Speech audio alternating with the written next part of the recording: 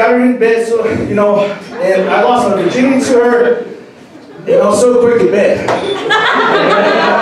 But I did get her back, so I got her back because we were in the same connections, college days, high school, and I kept connected with her, and I called her every time it was her birthday just to ruin it. Yeah. And she's making a comeback. She's making a comeback, just like the Kirby vacuum cleaner and the Kirby gamers. Some of you guys gamers are back in the day, the gamers, you know, they can suck hard, they can clean the whole area so sweet, and they can take a full load. Yeah, crazy, right?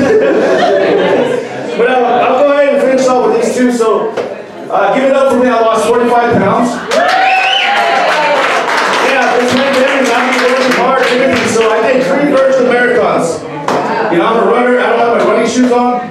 So if you guys need a personal trainer, I can help you guys lose 45 pounds and plus with some, you know, with some fees to get it there. But we're just gonna plop down on the couch. We're gonna watch some old series of Star Wars, Breaking Bad, and Rocky. So that's how I lost my 45. Yeah.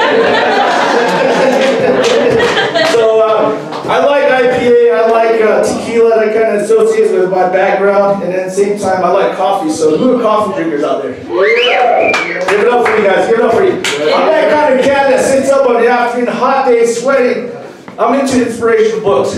So I like self-help books. You know, I'm all orientated to like making like myself better. So you guys might be familiar with this. So I'm kind of behind on times, but you know, this one, like, there's a series of them, but I can't just put this book down. 50 Shades of Grey. A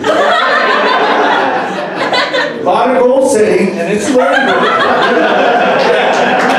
The warehouse was trying to, at that time, warehouse was having a hard time keeping up with it because of the zip ties and the ropes, and you know, even the hair ties were even selling out off the shelf there. So, but I just want to share some stuff here with you guys. My name's Jovien. You guys have